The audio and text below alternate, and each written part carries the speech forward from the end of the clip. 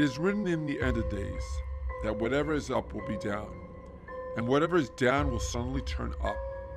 For example, things that we all assumed were just basically right would be considered wrong. That this would be a time where tradition and values we held dear would be teared down within our eyes.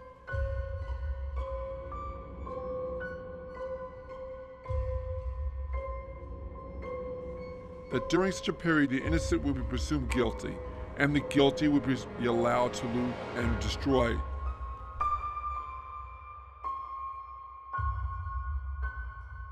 Could we be living in such days? Only God knows.